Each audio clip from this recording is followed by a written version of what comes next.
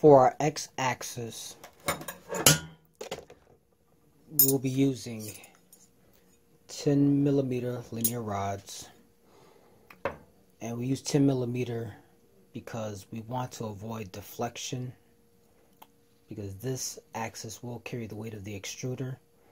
We use 12mm rods on the y-axis because it'll carry the weight of the x-axis rods and the extruder, and we don't want deflection on that axis either. The 10mm rods will fit into these mounts.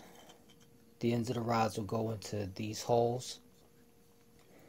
This will ride on the y-axis, or the y-axis linear rod with a bushing.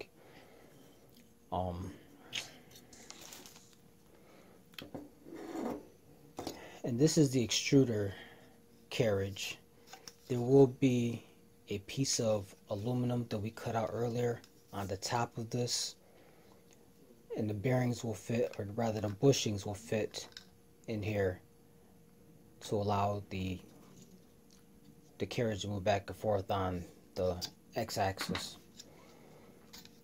I'll have models of these items available for you online, and there will be a link to that. You see here, this took several attempts. One attempt, I didn't have enough adhesion on my print bed, so the print moved, so I had to cancel that print. For another print, my printer lost a step, so it was printing off, so I had to stop the print.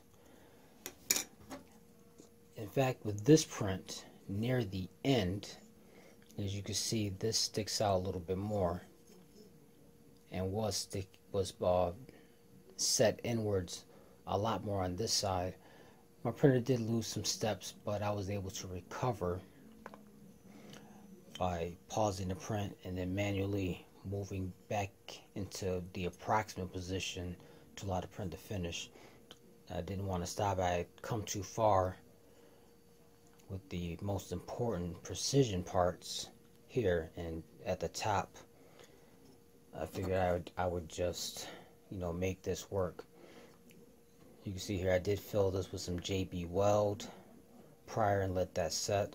I will likely sand these down to a much better finish and possibly paint these parts. In most cases, when you print this, because of the overhang, and if you can see the potential for drop down of filament, and pardon me, that does look pretty crappy as a print, but we're going for function, not fashion here. Like I said, it did mess up some at near the end of the print. Even with a perfect print, you're gonna have a hard time making this actually fit without cleaning out the hole some. There, for the extruder, if you can see down there in the middle, there is a stop to prevent the bushing from sliding all the way through. It should sit just flush, and the reason being that I designed this to match up with this size bushing. This bushing is 10mm inner diameter bore, 16mm outer bore, so it has a wall thickness of 3mm. You may go with a different size. I recommend this size because this is a beefy printer and it needs beefy components. What I'll do is I'll clean this up. Actually, I'll clean all these up, because right off the printer, none of these holes, because they're printed flat and the top of the holes are all overhangs, none of these actually fit. And this, like so, this is an overhang, and you have too much drop down. Even though it makes the bridge, it doesn't make it perfect. So I'll clean these up to make sure that the bushings can actually fit. Then we'll work on installing this onto the y-axis.